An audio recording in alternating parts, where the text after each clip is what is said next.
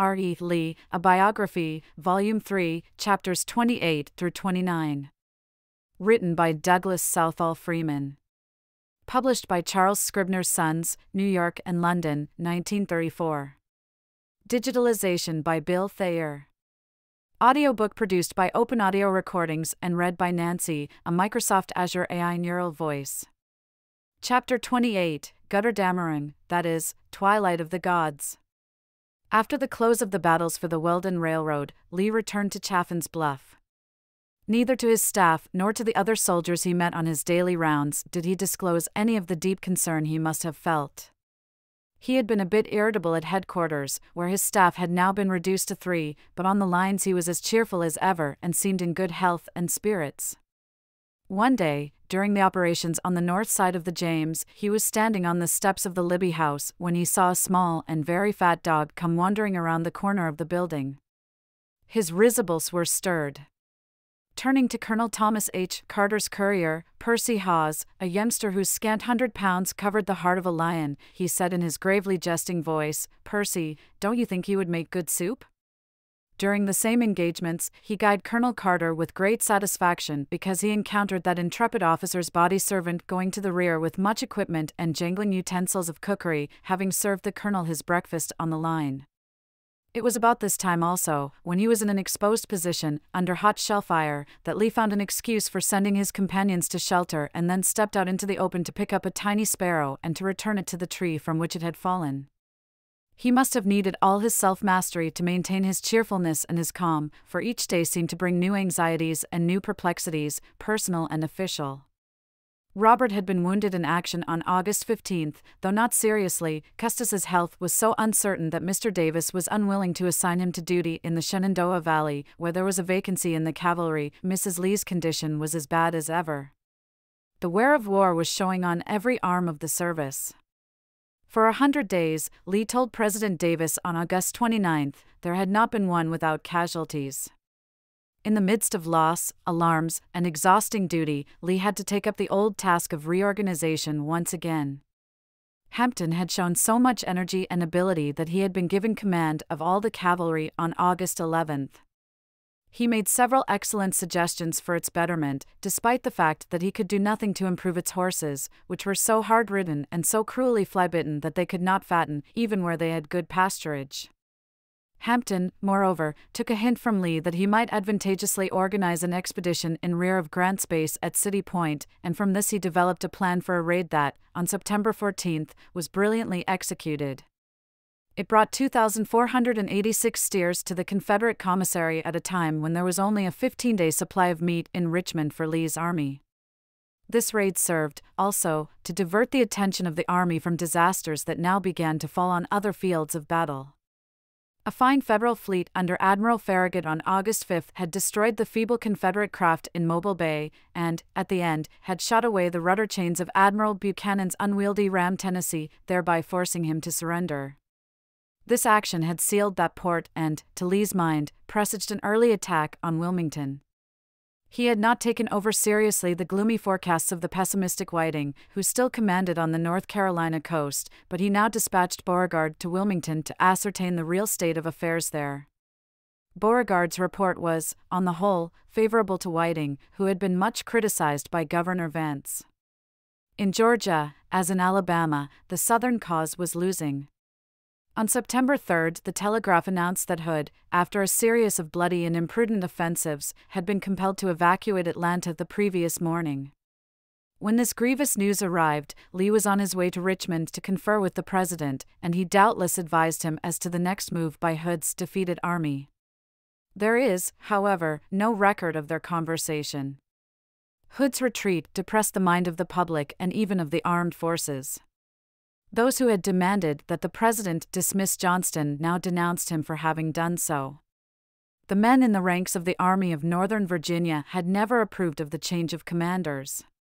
Mobile Bay closed, Atlanta lost, and, now, disaster to Early. That commander had remained north of the Potomac only a few days on his second invasion of Maryland. Upon his return, Lee for a time had not anticipated that Early could do more than keep Sheridan out of the Shenandoah Valley. There had been some question in Early's mind as to how he could cooperate with Anderson east of the Blue Ridge, for though Anderson advanced no claim to the command, he was Early's senior. Sensing this, and needing Anderson to direct the First Corps, Lee ordered him back. Lee then suggested to Early that he reorganize his command, and that he consider alternatives, either to undertake an offensive with the aid of Kershaw's division, which had been sent to Northern Virginia on August 6, or else, if he thought a defensive wiser, to return Kershaw secretly to the Richmond front. Before Early could make any decision as between the two plans, Sheridan attacked him near Winchester on September 19 and, after a hard-fought action, used the powerful Union cavalry to force Early back 2 miles. In this, the last Battle of Winchester, General Rhodes was killed and Fitz-Lee was badly wounded. As soon as Lee learned of this disaster, he directed Kershaw to march at once to Early's support. Ere Kershaw could reach the valley from the eastern side of the Blue Ridge, Early sustained another defeat on the 22d at Fisher's Hill. Losing 12 guns and sustaining severe casualties, he was forced to retreat up the valley. "My troops are very much shattered," Early wrote in deep gloom, the men very much exhausted, and many of them without shoes. Lee encouraged Early all he could, sent him Rosser's brigade of cavalry and, lacking a better man for his place, declined to relieve him of command in answer to a clamor akin to that which had arisen against Johnston. The only criticism Lee made was a direct one, to Early himself, that he seemed to have operated more with divisions than with his full command. Even this mild censure did not take into account the immense odds against which Early fought. He was credited by Sheridan with 27,000, but certainly had less than 15,000. Lee did not believe that Sheridan had more than 12,000 infantry when, in reality, he had 32,646, exclusive of the Harper's Ferry force. Lee never made as great a mistake in computing the strength of an opposing force. But if Lee underestimated Sheridan's numbers, he did not and could not misread the warnings of coming calamity, as written at Mobile, in front of Atlanta, and in the Shenandoah Valley. He did not urge on the government the evacuation of Richmond, for when its defense was his chief mission, his sense of discipline precluded any discussion of the subject. He knew how indispensable the city's munition works were to the Confederacy. Yet it seems probable that he was beginning to consider the advisability of abandoning Richmond and Petersburg, of shortening his communications by retiring to the Staunton River, and of undertaking operations in an open country where he would have a wide field of maneuver. It is possible, also, that Lee was influenced by the views of his father. Light Horse Harry had contended that in defending Virginia against an enemy who controlled the sea, an army might best withdraw inland from the navigable streams. Many of Lee's officers who had been wounded in the early stages of the campaign were now returning to duty and were ending what the chief inspector declared to be the source of almost every evil in the army, the difficulty of having orders properly and promptly executed. But attrition and exhaustion were daily becoming more serious. Finnegan's and Haygood's brigades, for example, had come to Virginia as recently as the spring of 1864, but both were now reduced by 2/3. On the Howlett line, a couple of artillery companies that had a roster strength of 252 had only 40 men present for duty. Johnson's division had been kept in the trenches, with scarcely any rest, and not only was being worn down but was showing signs of incipient scurvy. The firing on the front was heavier. One small regiment used 36,000 rounds of ammunition in a month. The local defense troops were being called out so often at Richmond that their absence interfered with the flow of munitions and the transaction of governmental business, yet in an emergency they could cover only a short sector of the defenses. Desertion, too, was disgracing and weakening the army. Old commands like Law's and Corse's brigades reported men leaving their posts. In a single Alabama regiment, 1 lieutenant and 24 men quit and went home. From Johnson's front, where the opposing pickets were close together, men began to slip away almost every night and to go over to the enemy. Meade estimated that an average of 10 Confederates a day were coming into the Union lines. Morale was definitely declining.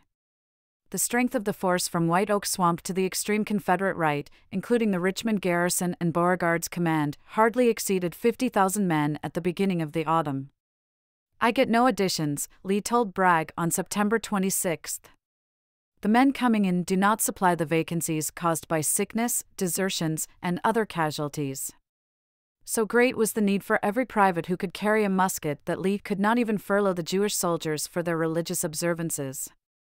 With a few thousand conscripts placed in the strongest parts of his line, Lee believed he could use his veterans advantageously against the enemy, but as matters now stand, he explained to Mr. Davis, we have no troops disposable to meet movements of the enemy or strike when opportunity presents, without taking them from the trenches and exposing some important point. The enemy's position enables him to move his troops to the right or left without our knowledge, until he has reached the point at which he aims, and we are then compelled to hurry our men to meet him, incurring the risk of being too late to check his progress and the additional risk of the advantage he may derive from their absence. For the dark emergency these conditions so tragically disclosed, Lee saw but one major policy the government could employ. That was the vigorous enforcement of the Conscription Act of February 17, 1864. This law had restricted the exemptions from service and had extended the age limit for military duty to include every able-bodied white man between the ages of 17 and 50. All from 18 to 45 who were then in the ranks were accounted liable for service until the close of the war. Those between 17 and 18 and those between 45 and 50 who elected to do so could organize as volunteer reserves or Minutemen, and if they did this they were not subject to call for duty outside their state. Lee urged that this statute be applied to the letter, and he called attention to the statement of General Kemper that in Virginia alone 40,000 were exempt, were on detail, or had applied for detail and had not then been refused. Urging that every man who was physically fit be brought into the field, he pleaded for the speedy organization of the reserves. In dealing with North Carolina, where difficulty had been encountered in getting out the Minutemen, he carried on direct correspondence with General Vance, who was on bad terms with the administration. He advocated a general review of the entire conscription service and a consolidation of its activities with those of organizing the reserves. He wanted to be sure, also, that where reservists were given clerkships they were taking the place of able-bodied men who were being sent into the field. In his letters he exhibited none of the deep feeling of the Army at the injustice of exemptions, but nothing that he could say to speed up conscription before it would be too late did he leave unsaid. More vigorously than ever he waged his perennial war on the slackers who sought easy posts, close to home. Besides asking for 5,000 Negro laborers to build roads and fortifications, he recommended that Negroes serve as teamsters and perform all possible labor that would release white men for combat service. To discourage desertion by men who wanted to get into new independent companies that would not be likely to see hard service, he prevailed on the Secretary of War to revoke the permits to organize such units. He even intimated, in one appeal, that leniency would be shown deserters who returned to their duty, and he encouraged desertion from the federal ranks by emulating the Union commanders in promising immunity and transportation to all who came into his lines from the enemy. Exerting himself, in these ways, to the very limits of his official authority, in order to build up his army and to offset attrition, Lee began to speak very plainly, from the time of the seizure of the Weldon Railroad, concerning the inevitable results of unchecked attrition. His views, of course, were expressed only in confidential letters to the administration and were carefully concealed even from his staff and his corps commanders, but they give more than a hint that he believed the Southern cause was becoming hopeless. On August 23, he told the Secretary of War, "Without some increase of strength, I cannot see how we can escape the natural military consequences of the enemy's numerical superiority," and on September 26, writing General Bragg of his failure to receive enough men to make good his losses, he said, "If things thus continue, the most serious consequences must result." Unless Negroes were sent him, promptly, to replace teamsters, cooks, and hospital attendants, it might be too late. Scarcely had this warning been written than it was emphasized by a tragedy on the north side of the James, a tragedy that might have become a catastrophe. Lee had long been apprehensive of a heavy attack on that part of the defenses, where at the time he had barely 2,000 men, including only two very small brigades of veterans, Johnson's Tennesseans and Gregg's Texans. He instructed Colonel W. Proctor Smith to build a new line of fortifications there, and on September 28 he ordered General Anderson to move north of the James and, under the direction of General Ewell, to assume command. The next morning, early, Lee received a telegram from Ewell announcing that the Federals had made a surprise attack on Fort Harrison and had captured it. As this was one of the most important positions on the outer line of Richmond and was close to the fortifications of Chaffin's Bluff, its loss was serious in itself and might open the road to the capital. Lee forthwith notified Bragg and directed him to call out the local defense units and all other troops that could be assembled. Telegraphing Ewell to recover the fort, he sent at the same time for General Field, whose troops were on the south side, told him what had happened, and ordered him to cross the James at once. A little later he sent similar instructions to Hoke, whose division, in fine new uniforms, he had reviewed only 3 days previously. To facilitate Hoke's march, he ordered a special pontoon bridge laid as far down the river as practicable. 4 regiments from Pickett were also rushed to the north side. Rooney Lee was directed to move his division over, and 6 field batteries were given similar orders, with the specific instruction that General Alexander go with them to command all the guns used in stopping the enemy's advance. As soon as these movements were underway, Lee went in person to the front. He found that Ewell had skillfully employed Gregg and the Tennessee Brigade in gallant support of Hardaway's battalion of artillery, and had managed to retain most of that part of the line lying between Fort Harrison and Fort Gilmer. Benning's and Perry's brigades of Field's division had arrived in time to help these troops beat off a violent attack on Fort Gilmer. Field was for attacking Fort Harrison immediately, but Lee saw that the outer line had been stormed, that the defenders were near exhaustion, that only 2 brigades of the reinforcements were up, and that a precipitate counterattack was for these reasons dangerous. He accordingly told Field to wait. Soon, Bratton's and Anderson's brigades came up to complete Field's organization. Part of Hoke's men arrived, as did the regiments from Pickett. With this force available, Lee seems, for a time, to have considered a night attack, but either because of its difficulties or else because he did not wish to assault until all Hoke's division and ample artillery were available, he deferred operations until the morning of the 30th. Before darkness, as he rode alone behind the lines, he met a very youthful soldier who was some distance behind his command. "What are you doing behind, my little fellow?" he asked. The boy explained that he had stopped at a well to fill his company's canteens. "Well," said Lee, "hurry and catch up, they will need you by daylight." The youngster dutifully struck out down the road, and, when he overtook his comrades, announced to them, in a free interpretation of the general's remarks, that Moss Robert had told him they would have hell by daylight. The soldier was wrong as to the hour, but right as to the character of the fighting that occurred on the morning of September 30th. It was past noon when Hoke was in position to attack from a point slightly west of north, while Field was drawn up on a front northwest of the fort. Then the artillery opened a concentrated fire on the work for about half an hour. Field had about 500 yards to go, whereas Hoke could form in a ravine close to the towering earthworks the Federals held. For this reason, as the attack was to be on a brigade front, Field threw out Anderson's brigade, which was to lead his attack, with instructions to advance as close as possible to the Federal position and then to lie down and wait until he saw that he and Hoke's troops would reach the works at the same moment. Anderson, however, did not tell his men they were to halt, and when they got orders to advance, they thought they were to drive their charge home.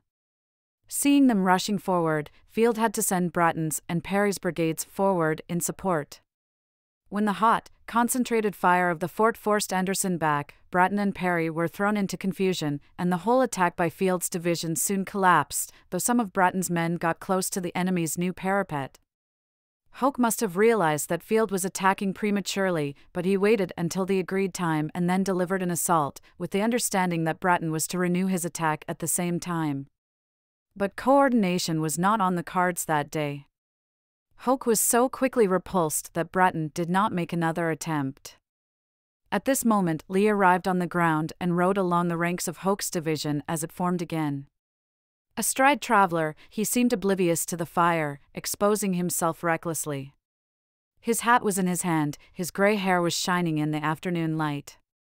A mighty cheer went up from the North Carolinians when they recognized him. He urged them to the charge. Fort Harrison was an important part of the defenses, he said, and he was sure the men could storm it if they would make one more earnest effort. They shouted their willingness to try, and, at the order, rushed out again, only to be repulsed a second time, in greater disorder and with heavier losses than before. But Lee persisted. "I had always thought," one young observer wrote, "General Lee was a very cold and unemotional man, but he showed lots of feeling and excitement on that occasion. Even the staid and stately Traveler caught the spirit of his master, and was prancing and cavorting while the general was imploring his men to make one more effort to take the position for him." They did not refuse. As courageously as before, they went forward, but when they were repulsed and hurled back, they were not far from panic, and they did not halt until they had reached cover. Fortunately, the enemy did not attempt to follow the repulsed troops or to exploit his success. Gloomily, Lee rode back to Chaffin's Bluff. Regretfully, he had to report to the War Department the failure to recapture Fort Harrison. Sadly, he answered General Pemberton when that officer, during the evening, ventured to ask if Lee would not take the fort, cost what it might. "General Pemberton," he said, "I made my effort this morning and failed, losing my killed and wounded. I have ordered another line provided from that point and shall have no more bloodshed at the fort unless you can show me a practical plan of capture. Perhaps you can." "I shall be glad to have it." Some of those who heard this answer thought that Lee meant to silence Pemberton with an unforgettable rebuke, but Lee doubtless meant exactly what he said when he affirmed he would be glad to get a better plan. No general more heartily welcomed suggestions at any time and from any source. While Lee was vainly trying to recapture Fort Harrison, Hampton was checking a Federal advance that might have carried the Federals to the South Side Railroad. On the 29th, Butler's cavalry, in advance of the Confederate right flank below Petersburg, had been attacked and driven back, but Rooney Lee's division, which was under orders to march to the north side, arrived opportunely and reversed the situation. The next day, September 30th, when the Federals again advanced, Haight's division was brought up to support the cavalry. The combined attack of horse and foot repulsed the enemy. On October 1st, however, a new advance on Hampton's part was balked by a false report that the enemy was in his rear. Before he could organize a heavy movement, the enemy dug in. To give Hampton sufficient infantry backing, it had been necessary to spread Johnson's division to the right and to leave scarcely more than a picket line on part of the Petersburg defenses. If the enemy cannot be prevented from extending his left, Lee warned Hampton, he will eventually reach the Appomattox and cut us off from the south side altogether. Dutifully, Hampton began drawing a line that would extend to Hatcher's Run and would remove, for the time at least, any serious danger that the Federals would envelop Petersburg. This, however, meant still more attenuation of force. By October 7th, Johnson's division was holding a front previously occupied by that command, by Hoke's division, and by 2 brigades of Mahone. In an emergency that arose before the end of the month, his division, plus 2 brigades and 1 battalion, occupied the whole of the Petersburg defenses from the Appomattox to Battery 45, a distance of nearly 6 miles. Lee saw early and plainly what this endless extension of line involved. Ere the line to Hatcher's Run had been started, or even his plan for operating on the north side after the capture of Fort Harrison had been drafted, he wrote the Secretary of War a new appeal for men. In this, for the first time, he spoke of the fall of Richmond as possibility. He said, "I beg leave to inquire whether there is any prospect of my obtaining any increase to this army. If not, it will be very difficult for us to maintain ourselves. The enemy's numerical superiority can only meet his corps, increased by recent recruits, with a division reduced by long and arduous service. We cannot fight to advantage with such odds, and there is the gravest reason to apprehend the result of every encounter. The men at home on various pretexts must be brought out and be put in the army at once, unless we would see the enemy reap the great moral and material advantages of a successful issue of his most costly campaign. If we can get out our entire arms-bearing population in Virginia and North Carolina, and relieve all detailed men with Negroes, we may be able, with the blessing of God, to keep the enemy in check to the beginning of winter. If we fail to do this, the result must be calamitous. The discouragement of our people and the great material loss that would follow the fall of Richmond, to say nothing of the great encouragement our enemies would derive from it, outweigh, in my judgment, any sacrifice and hardship that would result from bringing out all our arms-bearing men." The army was beginning to feel even more than Lee expressed in this letter. Colonel Taylor, with the optimism of youth, argued that the capture of Fort Harrison was a negative gain for the enemy, but he had to admit that in the attempt to recover that position matters were not executed as well as they were planned, and he wondered if all was well with the morale of the army. Perhaps he was not aware of the full import of his words when he wrote his fiancée, "Though our men have not altogether the old spirit, there still are many who will do anything to be expected of mortals, and if this fraction is properly supported, all is well." Truth was that while conscripts were not arriving in sufficient quotas to strengthen the army materially in numbers, enough of them were being sent in to impair the morale and to destroy the old-time confidence of the commanders in the invincibility of their men. This was grimly illustrated early in October when Lee undertook a movement to recover the exterior line held by the Federals above Fort Harrison as an alternative to the construction of a retrenchment between it and the line to the west. He called out the local defense troops and put them in the works. Thus set free for an attack, Field and Hoke were moved up the line, and Gary's cavalry and Perry's brigade were marched beyond its northern end. The plan was that Gary's men, dismounted, and the infantry of Perry's brigade were to sweep down in rear of the line. Field was then to assault from the west and, if successful in crossing the works, was to join the troops already on the outer side of the exterior line. Hoke was thereupon to attack from the inner side. The whole of the line was to be recovered as far to the southward as the close artillery range of Fort Harrison. On the 6th, Lee had a conference with the president at Chaffin's Bluff, and on the morning of the 7th he rode up to Field's front to see the action open. After a while, he inquired of one of his staff if the troops were ready to go forward. "None but the Texas Brigade, General," the officer replied. "The Texas Brigade is always ready," Lee commented, half proudly, half sadly. Soon the advance began. Gary and the little remnant of the Florida Brigade pushed forward, turning the works. Field quickly cleared the line and, pursuing the Federals, came upon them in a strong position, well covered by abatis. At this stage of the advance, Hoke was to join in the attack from the western side of the exterior line, but for some reason, never explained, he either misunderstood his orders, was deterred by the obstacles in his way, or was held back by the artillery fire of the enemy. Field attacked again, but at doleful cost, for the valiant Gregg fell, killed by a ball through the neck. As Lee was watching the struggle, a boy of 18 or 19, his uniform all bloody, came up to him. "General," he said, "if you don't send some more men down there, our boys will get hurt sure." "Are you wounded, my boy?" Lee inquired. "Yes, sir." "Where are you wounded?" "I'm shot through both arms, General, but I don't mind that, General." "I want you to send some more men down there to help our boys." Lee placed the boy in charge of one of his staff, to be carried to a surgeon, and turned to see what could be done. But it was too late. Struggling through a jungle of small timber, Field was repulsed while Hoke waited. So it was, time after time, in the battles of the late summer and autumn. On every field there were individual exploits as fine as those of '62. The veterans were as valiant as ever. But, somehow, the old machine was not working as in earlier days.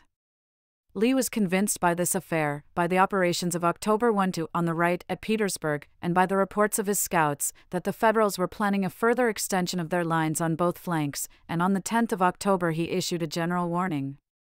"We must drive them back at all costs," he told his corps commanders, but to General Cooper he confided, in an explanation of Grant's anticipated movement, "I fear it will be impossible to keep him out of Richmond." Abandoning all hope of recovering Fort Harrison on the exterior works, he drew a retrenchment that cut off the fort and secured the front. The day this was done, he had the satisfaction of seeing Field repulse the enemy's repeated attacks from his new position. It was, however, an immense relief to Lee on the 19th to be able to welcome Longstreet back and to place in his experienced hands the defense of the north side, where, it had to be admitted, Anderson had not distinguished himself. Anderson was assigned command of Hoke's and of Johnson's divisions, which were informally organized as a separate Fourth Corps. Longstreet was still unable to use his right arm, but he had learned to write with his left hand and was fully capable of resuming command of his old corps. Characteristically, he at once asked that Lee bring together his 3 divisions on the north side, and he went vigorously to work strengthening his front. In Longstreet's eyes, Lee seemed worn by past labor, besides suffering at seasons from sciatica, while his work was accumulating and his troubles multiplying to proportions that should have employed half a dozen able men. Yet for a part of the month of October, Lee had only 2 members of his personal staff on duty. Both Colonel Venable and Colonel Marshall were sick. To the burdens that Longstreet described, the next sun after that officer's return put a new load of anxiety on the weary shoulders of Lee. Following the Battle of Fisher's Hill, General Early had retired up the valley as far as Waynesboro, but hearing that Sheridan had reduced force, he had again advanced northward. Lee had urged Breckinridge to reinforce Early, if possible, so that Kershaw could be recalled, and on the 12th of October he sent Early a lengthy letter of instructions, cautioning him not to employ his cavalry recklessly. If Sheridan, he wrote, should remain in the lower valley and send reinforcements to Grant, you can reinforce me correspondingly and watch him with the rest of your troops. It is impossible at this distance to give definite instructions. You can only proceed on the principle of not retaining with you more troops than you can use to advantage in any position the enemy may take, and send the rest to me. I have weakened myself very much to strengthen you.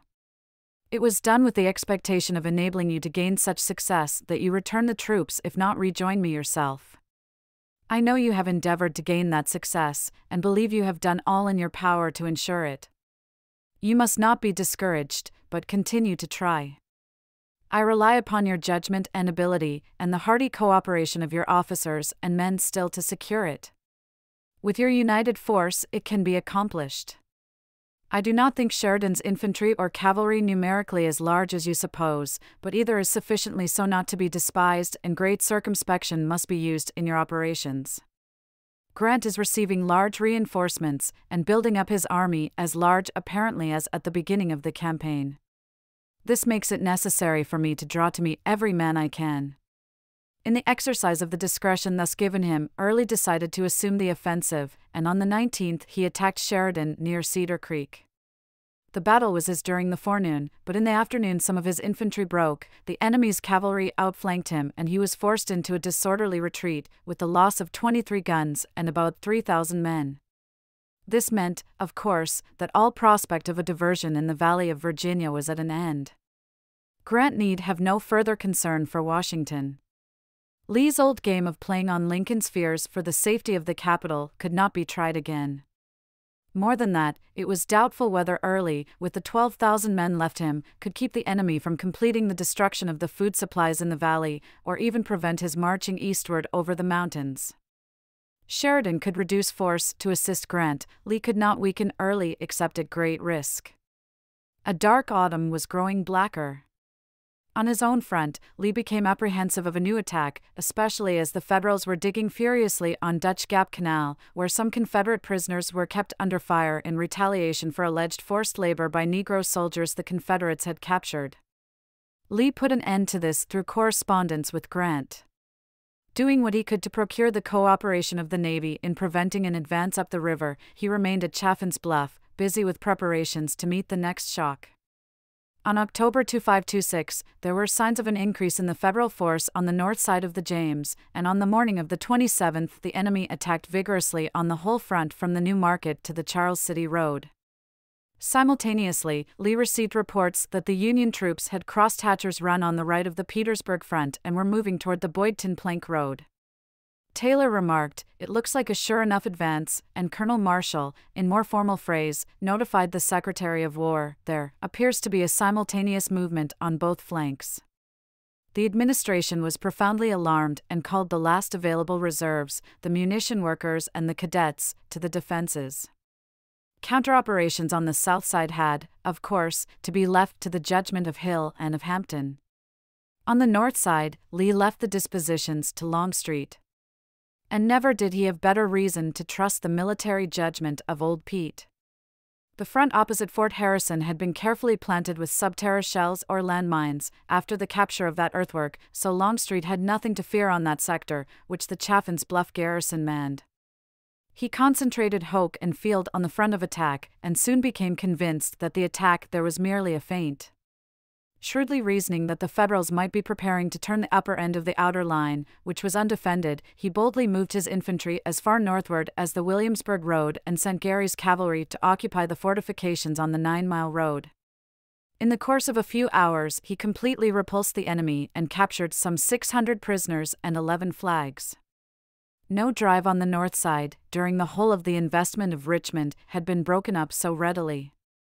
On the south side, the Federals crossed Hatcher's Run at Armstrong's Mill and Rowanty Creek at Monk's Neck Bridge. Their numbers were large and their advance was rapid. Hampton met them by shifting his attack from road to road with a skill and a speed that would have done credit to Stuart himself. Hill hurried Haight and Mahone from the line, where they had been on a quiet sector. This left Johnson to defend the front from the Appomattox to Battery 45 with 6 brigades and 1 battalion, while 3 of Wilcox's brigades covered the right of the new line from Battery 45 to Hatcher's Run. The enemy reached Burgess's Mill on Hatcher's Run, but as the 2 strong Federal corps failed to cooperate, the combined attacks of the Confederate infantry and cavalry drove the Union troops back in confusion. It was in a spectacular charge during this fighting along the Boydton Plank Road that Hampton had one of his sons killed and another seriously wounded. Despite this personal affliction, he proposed to renew the action at dawn. Hill, however, was unwilling to leave the Petersburg line so thinly held, especially as there was a surprise attack that evening on Johnson's front, near the Baxter Road. The morning of October 28 found Hill back in position, the Federals withdrawn to their lines, and Hampton in possession of the field. Thus ended the most ambitious of the Federal attempts in the autumn of 1864 to outflank the Richmond-Petersburg line. It closed with substantial Confederate victory. Some began to hope that it was the last great effort of the year, because the weather, which had been mild and open in October, became uncertain with the opening of November, good and bad by turns, as General Haygood said. Satisfied that the north side was temporarily safe, Lee started back on November 1 for Petersburg. He made the journey something of a tour of inspection and that day covered the whole of the front from Chaffin's Bluff along the Howlett line to the city. On reaching Petersburg, he went to new headquarters. A change from Violet Bank had become necessary, for, with the fall of the leaves, that pleasant place was in plain view of the enemy's batteries across the Appomattox. Lee had approved a move and Taylor had selected the comfortable Beasley House on High Street. The general, however, allowed himself only a single night's rest before starting out to examine the new line on the right. Next he went down as far as Rowanty Creek, where he joined Rooney and Robert, then on outpost duty. It was as happy a meeting as the times would allow. Both boys were well and cheerful. Robert's wound had healed and Rooney had new laurels, won in Hampton's battle on the Boydton Plank Road. Remaining on the extreme right several days, Lee found that most of the soldiers in the trenches were in good health, though the men who were doing fatigue duty, in the endless labor of constructing or strengthening fortifications, were beginning to show physical weakness because of the poor ration. Sometimes their food was fairly abundant, more often the third of a pound of Nassau bacon that was issued with the daily pint of cornmeal was so bad that the facetious affirmed the enemy let it pass the blockade in order to poison the army.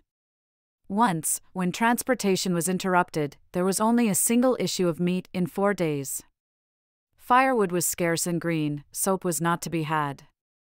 Dirty and cold, the men dug themselves small caves in rear of the trenches, caves that were popularly known as rat holes and officially styled bomb-proofs, despite the oft-repeated experience that they were not proof. The troops were beginning to lack even the means of defense. Percussion caps were running low, though most of the stills in the South that had been dedicated to Bacchus had now been sacrificed to Mars. The Confederates in the advanced rifle pits were limited to 18 rounds per man, while the Federal pickets who fraternized with them between the lines complained that each of them was required to expend 100 rounds every 24 hours. The distress of his soldiers wrung the heart of Lee, and the scantiness of their numbers gave him the deepest concern for the future. After his first day of inspection, he wrote the President, "The great necessity I observed yesterday was the want of men," and on every rod of the line he visited after his return to his Petersburg headquarters he read the same warning. With all the troops on the works he could present, at best, only 1 man every 4.5 feet. H. Walker's brigade was diminished before the end of November to such feebleness that it was disbanded, and Johnson's Tennessee Brigade, which had fought so well at Fort Harrison, was consolidated with Archer's. In Early's command, Terry's brigade contained the fragments of 13 regiments, and York had the remnants of 10 regiments in his brigade. Desertion grew as ominously as a cancer. Johnson's reports told almost daily of men who had been unable to endure the ceaseless vigil of the freezing trenches and had crossed over the lines to safety, if to infamy. Usually, the deserters were new conscripts, but sometimes they seduced older soldiers from their allegiance. Among the local defense troops, on the Richmond front, 45 desertions occurred in a short time because these reservists feared they were to be retained permanently in the army. Lee hurried the munition workers back to Richmond, both because of their low morale and also because the men were needed in the plants, but the exigencies were such that they were soon put in the trenches again. Lee had to be stern in the face of the steady loss of men, but if he were not sure that justice had been done a deserter, he would personally see to it that the man had the benefit of the doubt. On one occasion, he got up at 2 a.m. and intervened with the president because he was afraid that a German deserter might not have understood the published orders. It probably was in connection with desertion that Lee had distressing evidence during November that the exhaustion which was threatening the army was wearing down the sensitive nerves of the president. Longstreet's adjutant general reported that General Pickett had about 100 men in his guardhouse charged with desertion. He explains the state of things, the letter read, by the fact that every man sentenced to be shot for desertion in this division for the past 2 months had been reprieved. A little earlier, Lee had been disposed to deal leniently with deserters who returned to the army, but he forwarded this document to the War Department with the endorsement, "Desertion is increasing in the army notwithstanding all my efforts to stop it. I think a rigid execution of the law is best, in the end. The great want in our army is firm discipline." Through channels, this reached the president. It touched him on the old, sore spot of his constitutional prerogative. He wrote tartly, in a tone he rarely employed with Lee, familiar though it unhappily was to some of the other Confederate leaders, "When deserters are arrested they should be tried, and if the sentences are reviewed and remitted that is not a proper subject for the criticism of a military commander." Lee made no reply. To meet the losses due to attrition and desertion, it was now apparent that the reservists would be of little value. The only hope lay in conscription and in the substitution of disabled soldiers and Negroes for the able-bodied white men who were on detail. For a while in October there had been hopeful signs of replacements from farmers who had harvested their crops, but before the end of that month Lee had been forced to tell Hampton, "The only source we have to depend upon is the conscription now going on." Lee continued to urge the organization of Negroes in the service of supply, and in this he had the warm support of the president, who asked the approval of Congress. Detailed men were slow in arriving, conscripts were few. From early, when it was apparent that Sheridan did not intend to follow up his victory at Cedar Creek, Lee recalled Kershaw's division about November 14, but that shattered unit of the old 1st Corps, which he placed north of the James, was all he felt he could as yet safely detach from the valley. There was some increase in the cavalry, but the shortage of horses was so great that of the 6,200 troopers with Lee, about 1,300 were dismounted. For all the efforts of Lee, the President, and the War Department, the maximum strength of all arms reached in the return of November 30 was 60,753, exclusive of the Richmond garrison of something less than 6,000. This was a gain, but not enough, in Lee's opinion, to give him any prospect of victory. "Unless we can obtain a reasonable approximation to Grant's force," he wrote the President early that month, "I fear a great calamity will befall us." While Lee was thus vainly using all his prestige and all his influence to bring the Army of Northern Virginia up to fighting strength in November, Grant undertook no offensive operations on a large scale. In the valley of the Shenandoah, Early waited, with his reduced force, gloomy and uneasy. Off Wilmington, whither Bragg had been sent in general command, subject to Lee's control, there was as yet no increase in the blockading fleet to indicate an early attack, though Lee expected that Port or Charleston soon to be assailed. He urged that the garrison at either place be ready to assist that of the other. In the far south were direful developments.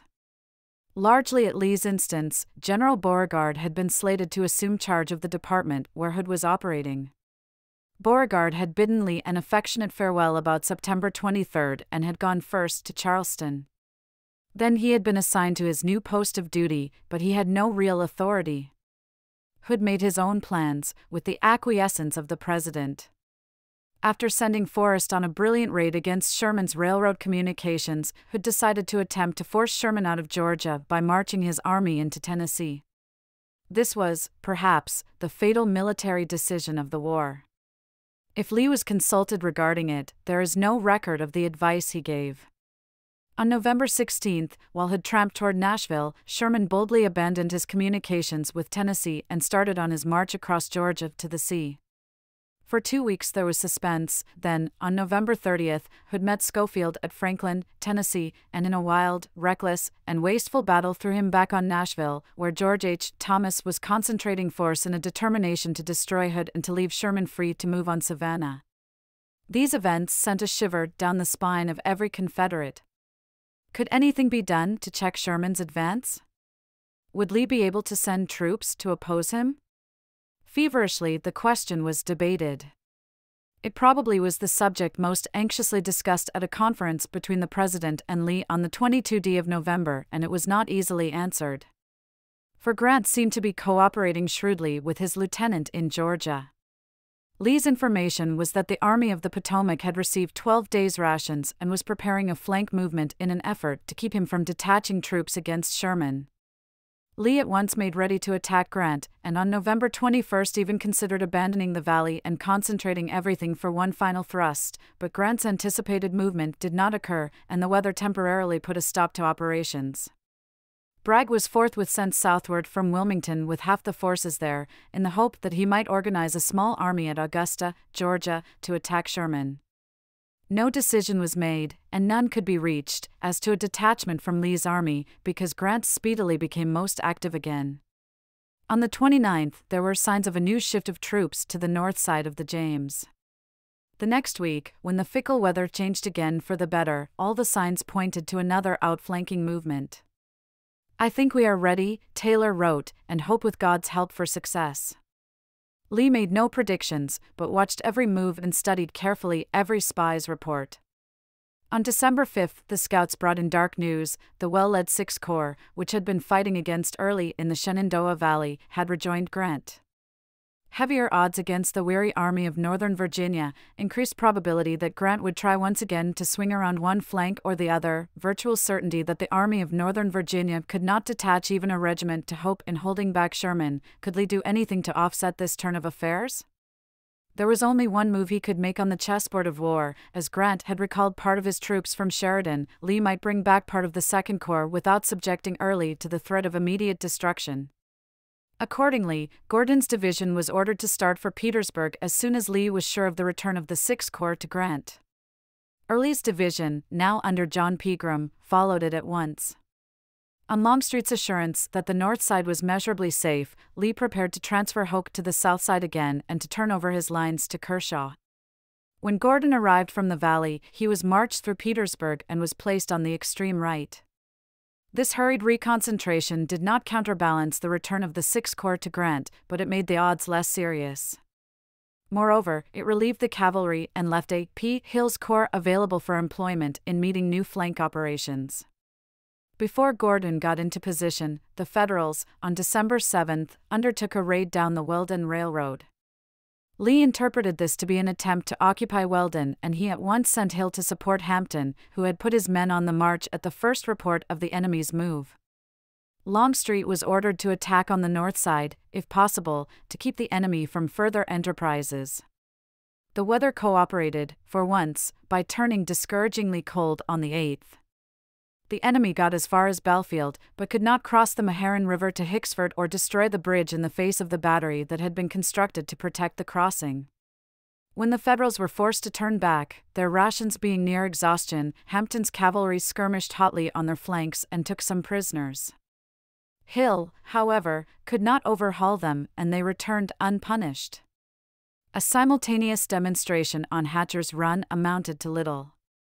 The enemy had torn up more of the track of the Weldon Railroad than Lee had thought, 16 miles instead of 6, but had done little additional military damage. There was some disappointment in the army that Hill had not engaged the Federal infantry. Sherman's march to the sea was, meantime, progressing ominously, and the question of detaching troops from the Army of Northern Virginia became even more pressing. Lee considered it likely that Sheridan would reinforce Grant, and that an attempt might be made to break the Confederate center through the Dutch Gap Canal, which was now nearing completion.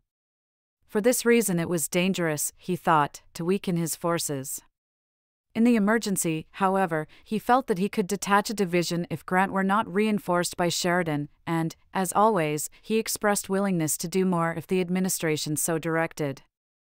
Davis, in a quandary, left the decision to Lee. When he heard that the snow was 6 inches deep in the Shenandoah Valley, Lee, on December 14, ordered Rhodes's division to return to Petersburg. This stripped Early of nearly his whole command, but it gave Lee some guarantee that if he had to dispatch a force to Georgia, he could replace a part of it. With its gallant commander left behind in his grave in the valley, Rhodes's division reached Petersburg on December 18. But the telegraph that told of his approach also brought dread tidings. On the 15th and 16th, Hood had met Thomas in front of Nashville and had been hopelessly routed. On the 19th, a great armada from Hampton Roads, 85 steamers altogether, arrived off Wilmington.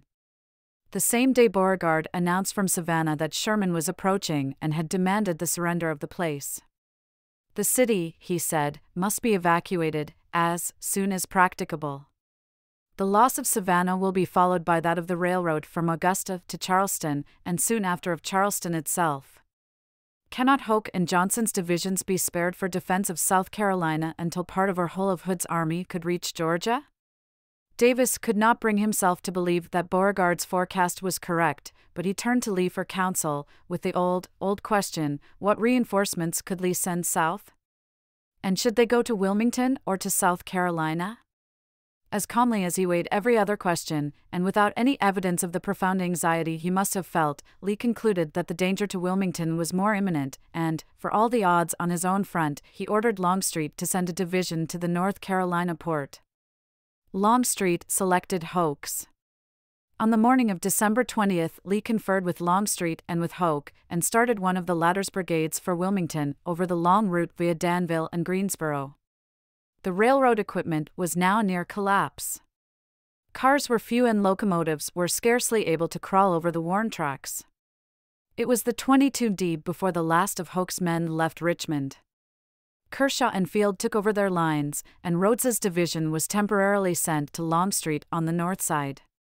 At this juncture, on December 2223, from a front that was dangerously thin, Longstreet had to detach 2 brigades to meet a raid on Gordonsville, but they were lucky enough to drive the enemy off, and returned so promptly that their absence had no serious consequences. The movement of Hoke's division southward from Danville was incredibly slow, so slow that suspicion of treachery on the part of the Piedmont Railroad was widespread in the army. By Christmas Day, only the leading brigade had reached Wilmington, and by the afternoon of December 26, scarcely 400 of the next brigade had arrived. For a time it looked as though the delay would be fatal, but, as it happened, the attack was abortive. Union troops were landed and a powder ship was blown up in the mistaken belief that the concussion would destroy Fort Fisher, the main defense of the town. As no damage was done, the land forces returned to their ships, and on the 28th, the fleet steamed away. This was, of course, a relief to Lee and to the administration, but the good news that Wilmington was still open to the blockade runners meant little compared to the baleful tidings that on December 21 Sherman had marched into Savannah. Hood's army a wreck, Georgia and the Gulf states cut off from Virginia, Sherman soon to be ready to march up the coast and to capture Charleston, the Army of the Potomac every day more powerful and better able to outflank Lee, no matter what his vigilance, or what his strategy, Sheridan free to return with his overwhelming cavalry, surely. When the last December sun of 1864 set over the Petersburg defenses, it brought the twilight of the Confederacy. Chapter 29, The Winter of Growing Despair. Anxious as had been the months of November and December, 1864, there had been some hours when Lee could think of other things than troop movements, and after the repulse of the attack on Fort Fisher, while Sherman waited in Savannah, there came a brief respite. Fortunately, Lee's health continued good, though he looked much older. He rarely showed any sign of his gnawing anxiety and was ceaselessly active. After he had completed his inspection of the lines on the right, early in November, he had returned to Petersburg, and then, about November 25, had decided to move headquarters farther toward the right, whither Grant seemed perpetually to be extending his flank in his efforts to reach the South Side Railroad. Lee had wished to remain in a tent, where his visitors would be no disturbance to others, but Mrs. Lee and Walter Taylor between them had prevailed on him to accept the invitation of the Turnbull family and to establish himself at their home, Edge Hill, which was about 2 miles west of Petersburg, on a healthy, convenient, and accessible site. After locating the general and my associates of the staff, Taylor wrote at the time, I concluded that I would have to occupy one of the miserable little back rooms, but the gentleman of the house suggested that I should take the parlor. I think that the general was pleased with his room, and on entering mine he remarked, "Ah, you are finely fixed. Couldn't you find any other room?" "No," I replied, "but this will do. I can make myself tolerably comfortable here." He was struck dumb with amazement at my impudence, and soon vanished. The quarters were, indeed, the best Lee had ever had during his campaigning, a fact which probably caused him some inward twinges, for Taylor believed the general was never so well satisfied as when he was living like a Spartan. But if the rooms were pleasant, headquarters fare was of the scantiest. When General Ewell visited him, Lee insisted that his guest have his lunch, which consisted of 2 cold sweet potatoes. An Irish M.P. who came to Edge Hill remarked to Mrs. Pryor, who had furnished him a room, "Because Lee could not, you should have seen Uncle Robert's dinner today, madam. He had 2 biscuits, and he gave me 1. Another day the Irishman reported, "What a glorious dinner today, madam. Somebody sent Uncle Robert a box of sardines." Lee's chief recreation, during many unoccupied hours, was entertaining children. The Federals had ceased bombarding the town during November, but on the 28th they had opened fire again, deliberately, Lee thought, for, as he remarked to Reverend Henry C. Clay, whenever a house was set on fire, we saw the fire of the enemy increased and converging on that point. Lee was distressed that the bursting of the shells kept his young friends from playing in the city streets, and occasionally he would send in a wagon and bring them out to headquarters, where they could frolic, free of danger. One day he was riding back to town with a party of youngsters, when a young guest began to whip the mules to make them go faster. "Don't do that, my little child," he said. The girl forgot after a few minutes and struck the beasts a second time. "And," he said, sternly but sadly, "you must not do that again. My conscience is not entirely at ease about using these animals for this extra service, for they are half-fed, as we all are." Once he spent a few moments playing with a child who was sick abed, and on a Sunday when he entered a crowded chapel and found a plainly dressed little miss vainly looking for a seat, he escorted her to the pew that was reserved for him, and had her remain at his side during the service. "Yesterday afternoon," he wrote Mrs. Lee in January, 3 little girls walked into my room, each with a small basket. The eldest carried some fresh eggs, laid by her own hens, the second, some pickles made by her mother, the third, some popcorn grown in her garden. I have not had so pleasant a visit for a long time. I fortunately was able to fill their baskets with apples, which distressed poor Brian, and I begged them to bring me nothing but kisses and to keep the eggs, corn, etc., for themselves. Another recreation, though rare, was that of reading a new book. He lingered affectionately, no doubt, over the life story of that admiring old friend and chief from whom, in April 1861, he had found it so difficult to part. "I have put in the bag General Scott's autobiography, which I thought you might like to read," he wrote Mrs. Lee late in the winter. The general, of course, stands out prominently, and does not hide his light under a bushel, but appears the bold, sagacious, truthful man he is.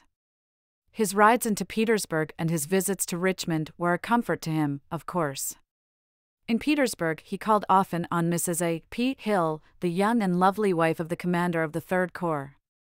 "General Lee comes very frequently to see me," Mrs. Hill wrote her mother, all in a breath. "He is the best and greatest man on earth, brought me the last time some delicious apples."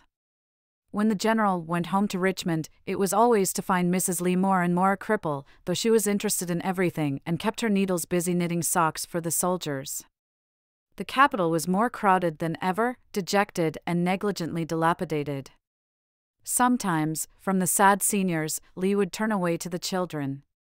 "I don't want to see you," he would say half in jest and half in reproof. "You are too gloomy and despondent. Where is?" And he would name the little girl of the family. The young belles of the town were much in doubt whether it was proper to have dances at so dark a time, and a committee of them asked his advice, with the assurance that if he disapproved, they would not dance a single step. "Why, of course, my dear child," he answered. "My boys need to be heartened up when they get their furloughs. Go on, look your prettiest, and be just as nice to them as ever you can be." At Christmas time, when Savannah had fallen and the fate of Wilmington seemed to hang by a thread, he went to Richmond to see his family, but he could not stay more than a day. On his return, he learned that some of his friends had sent him a saddle of mutton to brighten the mess at Edge Hill. It went astray, however, and never reached him. If the soldiers get it, he said, simply, report its non-arrival, I shall be content. I can do very well without it. In fact, I should rather they should have it than I. At a Yuletide dinner in Petersburg he was no little embarrassed because he wanted to save his portion of turkey so that he could carry it to one of his staff officers who, as he explained, had been very ill and had nothing to eat but cornbread and sweet potato coffee. When a barrel of turkeys arrived for himself and his staff, he ordered his fowl sent to the hospital, and he announced his purpose in such a tone that the other officers sadly repacked the barrel and sent all its contents to the scanty mess of the convalescents. He discouraged personal gifts as far as he could. Daily, for 3 months after he came to Petersburg, the wife of Judge W. Crump, a distinguished jurist of Richmond, sent fresh bread to his mess by a special messenger. Although it is very delicious, he felt constrained to write her, I must beg you to cease sending it. I cannot consent to tax you so heavily. In these times, no one can supply their families and furnish the army, too. We have plenty to eat and our appetites are so good that they do not require tempting. There was much to be done, during this period and throughout the winter, in maintaining the morale of the officers, for many of them now regarded the Southern cause as lost. In their private speculations as to how long the Confederacy could survive, few affirmed that even the Army of Northern Virginia could resist the enemy longer than July 1865. Carelessness increased, drinking became worse. Lee had constantly to be stirring some of his subordinates to vigilance. Occasionally he would snub a man whom he thought had been needlessly absent. Sometimes he would present his coldest mien to those he found loafing at headquarters. If an officer seemed to be too dainty about his food, Lee would chaff him with exaggerated attention. When a man complained of injustice on the part of his superiors, Lee would urge him to his full duty and not to fear the consequences. The sick or captured officer was always his special care. To the family of wounded or captured men, as well as to the kin of one who was killed, he was quick to send his condolence. Furloughs he had to decline, even in a case so pathetic as that of General Pendleton, who wished to go home to baptize the posthumous child of his son Sandy, who had been killed in Early's Valley campaign. So far as circumstances permitted, Lee continued to give encouragement and to administer rebukes by tactful suggestion.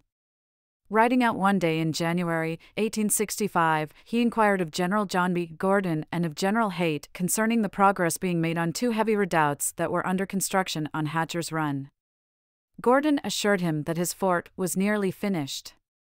Haight said, with some embarrassment, I think the fort on my side of the run also about finished, sir. Lee decided to go with them and to see for himself.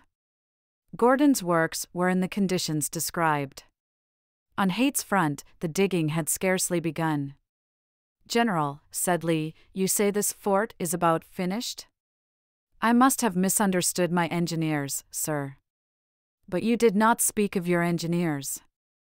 You spoke of the fort as nearly completed.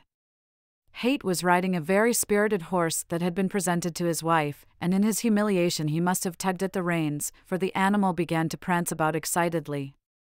General, said Lee, in his blandest manner, doesn't Mrs. Haight ride that horse occasionally? Yes, sir. Well, General, you know that I am very much interested in Mrs. Haight's safety. I fear that horse is too nervous for her to ride without danger, and I suggest that in order to make him more quiet, you ride him at least once a day to this fort. That was all, but it was a rebuke that sank into the heart of Haight. One evening the general came upon a group of young officers who were working over a bit of mathematics, drinking all the while from 2 tin cups that were replenished at the mouth of a jug that had a guilty, bibulous look. Lee solved their problem for them and went his way with no reference to their refreshment, but the next morning, when one of the group began to recount a very curious dream of the night, Lee quietly observed, that is not at all remarkable. When young gentlemen discuss at midnight mathematical problems, the unknown quantities of which are a stone jug and 2 tin cups, they may expect to have strange dreams. He was always careful, however, never to rebuke an officer of rank in the presence of others. On a tour of inspection with Gordon he found some earthworks that had been very badly located, and he said so in plain words. Turning, however, he noticed some young officers within earshot, so he added audibly, but these works were laid out by skilled engineers, who probably know their business better than we do. If Lee had on occasion to admonish officers during that dreadful winter, he likewise had occasion to be grateful to some of them, and to none more than to Brigadier General Archibald Gracie for an act of a kind that Lee best appreciated. One day in November he had been on the lines with Gracie, who commanded a brigade in Johnson's division. Being perhaps unfamiliar with the deadliness of the sharpshooting on that part of the front, Lee carelessly stood up on the parapet. Gracie, without a word, instantly interposed his body between that of Lee and the enemy. Both were pulled back over the works before either was hit, but Lee never forgot the spirit Gracie exhibited. A few weeks later, on December 3, Gracie was killed by a fragment of shrapnel on a point on the fortifications where there was not supposed to be any danger. Through these anxious days, as always, Lee's reliance was on a power which, as he wrote Mr. Davis at the time he recalled Rhodes's division from the valley, will cause all things to work together for our good. Again he told Mrs. Lee, I pray daily and almost hourly to our Heavenly Father to come to the relief of you and our afflicted country. I know He will order all things for our good, and we must be content. The type of his prayer book having become too small for his vision, he mentioned the fact one day to Mrs. Churchill J. Gibson, wife of the rector of Grace Church, Petersburg, and said that he intended to give it to some soldier. He remarked, as he spoke, that the volume was the one he had used during the Mexican War. Mrs. Gibson at once offered to give him several new copies of the prayer book in exchange for so interesting a memento. Lee gladly agreed and distributed the new books through one of his chaplains to men who asked for them. In each copy he inscribed a line of presentation. Yet, faithfully as he used his new book of devotion, with the humility that marked his every act, he doubted if his own prayers would avail. In an exchange of letters with General Pendleton, during the autumn, when Pendleton explained that he had omitted to say grace at the general's table because he did not know his chief had asked him to do so, Lee said, I am deeply obliged to you for your fervent prayers in my behalf. No one stands in greater need of them. My feeble petitions I dare hardly hope will be answered. A nation's prayers, and not an individual's only, were needed as January 1865 passed.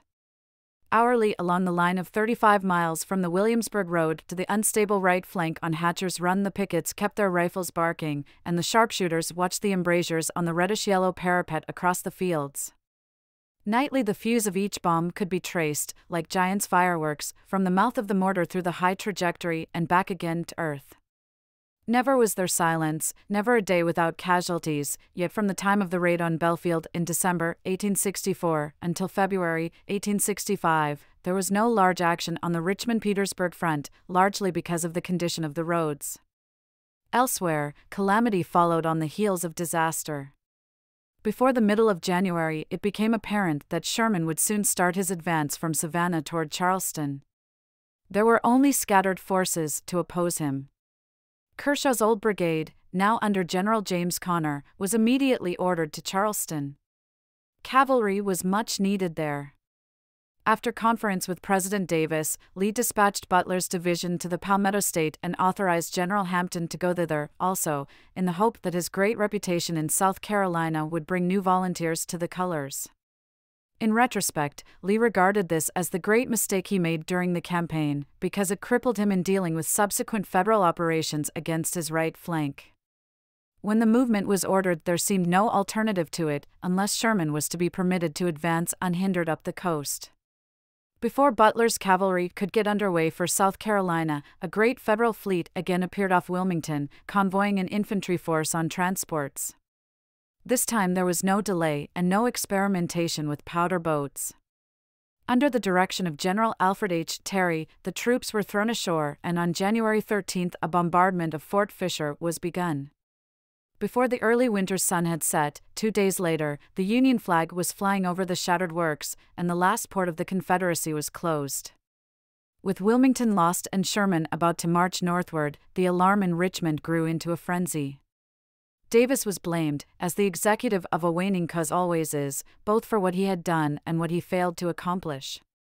Some of those who had been so insistent on a rigid interpretation of the federal Constitution in 1860 now began to clamor for a dictator. Lee was to be the man. The president must step aside and place all power in the hands of the one person who had the genius to save the South. Longstreet had hinted at something of the sort in December, and Lee had ignored it. To his mind, the very suggestion was abhorrent and a reflection on his loyalty as a soldier and a citizen. So far as the record shows, nobody ever presumed to mention the subject to him personally.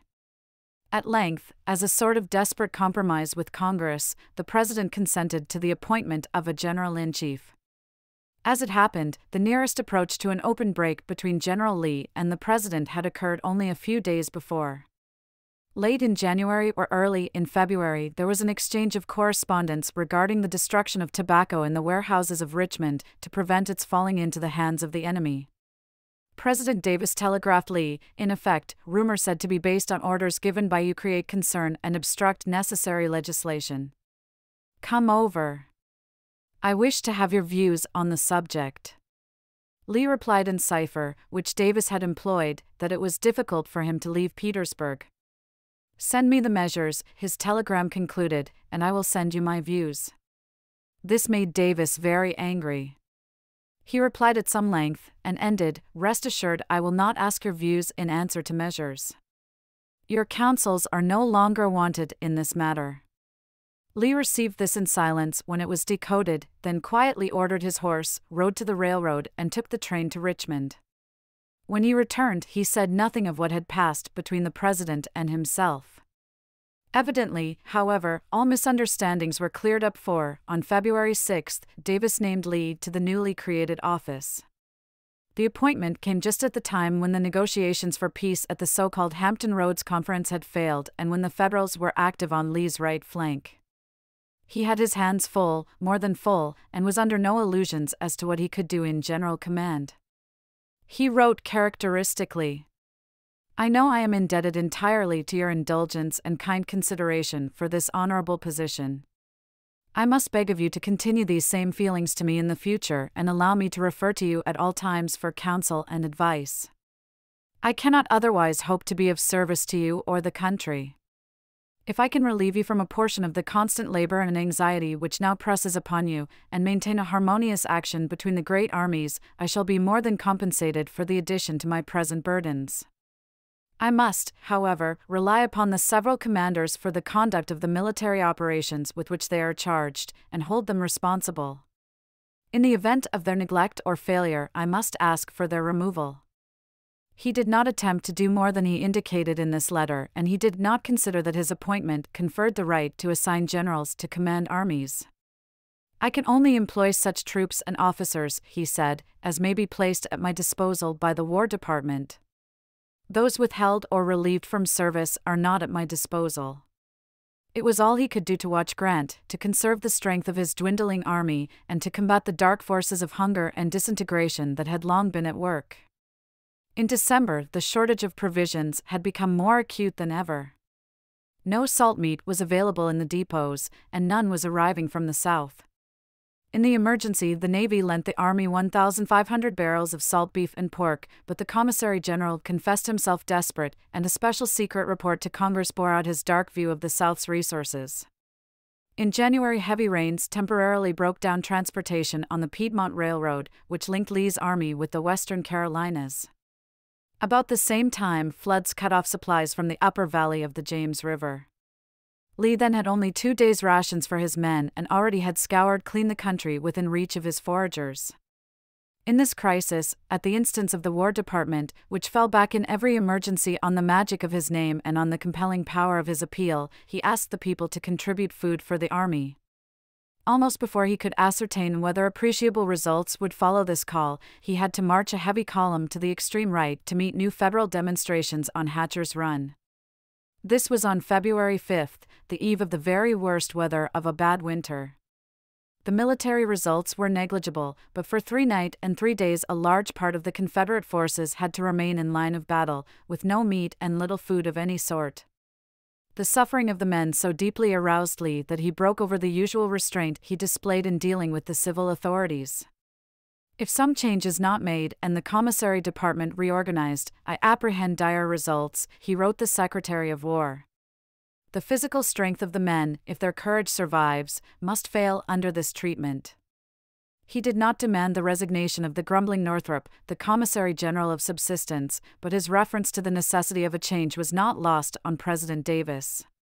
"This is too sad to be patiently considered," Davis endorsed on Lee's dispatch, "and cannot have occurred without criminal neglect or gross incapacity." Within a few days, Northrop was quietly relieved of duty and was succeeded by Brigadier General I.M. St. John, who had much distinguished himself by his diligent management of the Mining and Niter Bureau. St. John was most reluctant to take the post, but he immediately organized a system by which supplies were to be collected from the farmers, hauled to the railroad and dispatched directly to the army, without being handled through central depots. Lee welcomed the change, and was encouraged by it to believe that if communications could be maintained, the army would be better fed. The people, he reasoned, have simply to choose whether they will contribute such stores as they can possibly spare to support an army that has borne and done so much in their behalf, or retain those stores to maintain the army of the enemy engaged in their subjugation. This view was at once made the basis of an ingenious appeal for food, addressed to the people of Virginia by a special committee of Richmond ministers and other citizens. A plan was outlined by which a farmer could ration a soldier for 6 months, much as money was raised in America during the war with Germany to feed Belgian babies and Armenian orphans. Anxiously, agonizingly, Lee awaited the response of the people. When he was asked early in March for an appraisal of the military situation, he postulated everything, in his reply, on transportation and on the willingness of the people to make further sacrifices. "Unless the men and animals can be subsisted," he said, "the army cannot be kept together, and our present lines must be abandoned. Nor can it be moved to any other position where it can operate to advantage without provisions to enable it to move in a body. Everything, in my opinion, has depended and still depends upon the disposition and feelings of the people. Their representatives can best decide how they will bear the difficulties and sufferings of their condition and how they will respond to the demands which the public safety requires." The representatives of Virginia in the Congress were brought together to answer Lee's question. He was present and told them of lengthened lines and thinning forces, of the privations the soldiers had to meet, and of the scarcity of food for them and for the horses. The Virginians replied that the people of the state, with loyalty and devotion, would meet any new demand made on them, but they seemed to General Lee to content themselves with words and assertions of their faith in their constituents. They proposed nothing, they did nothing. Lee said no more, the facts were warning enough, but he went from the building and made his way to his residence with distress and indignation battling in his heart. When dinner was over, Custis sat down by the fire to smoke a cigar and to read the news, but Lee paced the floor restlessly. He was so much engrossed in his own thoughts, wrote a silent young observer, years afterwards, that he seemed to be oblivious to the presence of a third person. "I watched him closely as he went to the end of the room, turned and tramped back again, with his hands behind him. I saw he was deeply troubled. Never had I seen him look so grave. Suddenly he stopped in front of his son and faced him. 'Well, Mr. Custis,' he said, 'I have been up to see the Congress and they do not seem to be able to anything except to eat peanuts and chew tobacco, while my army is starving. I told them the condition the men were in, and that something must be done at once, but I can't get them to do anything, or they are unable to do anything.' There was some bitterness in his tones. The general resumed his promenade, but after a few more turns he again stopped in the same place and resumed, 'Mr. Custis, when this war began I was opposed to it, bitterly opposed to it, and I told these people that unless every man should do his whole duty, they would repent it, and now,' he paused slightly as if to give emphasis to his words, 'they will repent.' It was on this visit to Richmond, or on another about the same time, that he was chatting with a group of gentlemen at the President's house when one of them said, 'Cheer up, General, we have done a good work for you today. The legislature has passed a bill to raise an additional 15,000 men for you.' Lee, who had been very silent and thoughtful, bowed his acknowledgments. 'Yes,' he said, 'passing resolutions is kindly meant, but getting the men is another matter.' He hesitated for a moment, and his eyes flashed. 'Yet,' he went on, 'if I had 15,000 fresh troops, things would look very different.'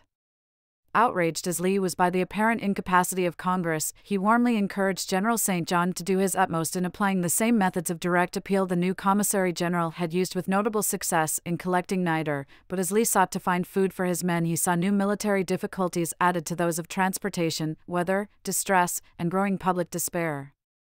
The danger of the destruction of all lines of communication with the South and the occupation of the only territory from which he was now drawing supplies were daily brought nearer and nearer. The perils and privations of the troops, in the opinion of an observant colonel who saw him often, were never absent from his thought. Bound up, now as always, with subsistence for the men was the old, tragic question of provender for the horses during a winter when there was no pasturage. It was the experience of 1862-1863 and 1863-1864 more poignantly repeated. Many of the army wagons were used, during most periods of quiet, to collect food and bring it to the railroad. When the army was in a country that had not been stripped of food, the wagons could gather enough to make up for the deficiencies of the regular supply from the depots. Now, the territory around Petersburg having been swept of the last provisions, such horses as were not too feeble and too ill-fed to be sent out had to be used at a long distance from the army, in North Carolina and in western Virginia. Those that remained had then to be fed at places where inability to employ them in foraging made the army wholly dependent on what came by railroad. The familiar vicious circle thus was rounded more speedily than ever, and the mobility of the army and its range of vision were hourly decreased. There was danger that the troops might remain where they were until, in a literal sense, they had no horses to move their trains. Yet Lee could not circumvent this by an early departure from Petersburg, because the mud was so heavy the teams could not pull the wagons. He had to wait until the roads were better, even if he had to risk immobility then. What was true of the wagon trains applied also, of course, to the artillery. The horses had to be taken from most of the guns and scattered throughout the countryside, at a distance from the line, in order to keep them alive. As late as March 20th, it had not been possible to call in even the animals of the horse artillery. Many commands had to be consolidated and reorganized because there were not enough horses for all the batteries. The cavalry suffered with the wagon train and with the artillery. No substantial force could be kept close to the infantry. When Butler's division was sent off, the horses were subsisted in North Carolina. 2 other divisions were scattered in small units because supplies could not be transported to the places where the troops should have been concentrated. At the time of the operations against Hatcher's Run, in February, W.H.F. Lee's division had to be brought 40 miles, by roundabout roads, from Stony Creek, where forage was being delivered. Early in March, when it was necessary to send out cavalry on a forced reconnaissance, 5 days elapsed before Fitz Lee could get his men together and start after the enemy. Rooney Lee, called up at a critical hour, had to be returned to Stony Creek on the very day Lee thought that Grant's cavalry was being heavily reinforced. Before the end of the winter, Lee was uncertain whether he would be able to maintain even a small cavalry force around Richmond. There was virtually nothing he could do to maintain the arm of service on which he had to depend not only for early information of the enemy's movements but also for the protection of his communications and for the safety of his right flank from a sudden turning movement. He urged the government to new endeavor in procuring horses, and when it was reported that animals could not be had for lack of money, he frankly advocated the seizure of cotton and tobacco, their sale for gold, and the purchase of horses with this medium. Nothing coming of this, he was compelled to extemporize new tactics. Infantry were to be stationed as close as possible to any point whence the enemy was expected to start a raid, and were then to be moved rapidly to support the thin cavalry that might be thrown forward, a scheme that seems to have been proposed by Longstreet. This meant, of course, that the defensive line had to be weakened, and the danger of a break increased by this detachment of infantry, even when troopers who had no horses were put in the trenches. It was a grim plight for an army that once had boasted a Stuart and stout squadrons of faultlessly mounted boys who had mocked the awkward cavalry of McClellan as they had ridden around his army. Desertion continued to sap the manpower of the army. After Christmas, when the winter chill entered into doubting hearts, and every mail told the Georgia and Carolina troops of the enemy's nearer approach to their homes, more and more men slipped off in the darkness. Desertions between February 15 and March 18 numbered 2934, nearly 8% of the effective strength of the army. From Pickett's division alone, a command that had won the plaudits of the world, 512 soldiers deserted about the middle of March, during the progress of a single move. There was suspicion that men from different brigades were communicating with one another and were arranging rendezvous. When they left, taking their arms with them, they usually went home, but not a few of the weaker-spirited joined the enemy. From one division, a good one at that, 178 were reported to have gone over into the Union, in the language of the trenches. Conditions became so bad that when it was necessary to move one of Pickett's brigades through Richmond, Longstreet's adjutant general did not think it safe to let men wait long in the streets. The reasons for this wastage in an army that had been distinguished for nothing more than for its morale were all too apparent: hunger, delayed pay, the growing despair of the public mind, and, perhaps more than anything else, woeful letters from wives and families telling of danger or privation at home. Lee noted with much distress that the largest number of desertions were among the North Carolina regiments, which previously had fought as valiantly as any troops in his command. The army was melting away faster than was the snow.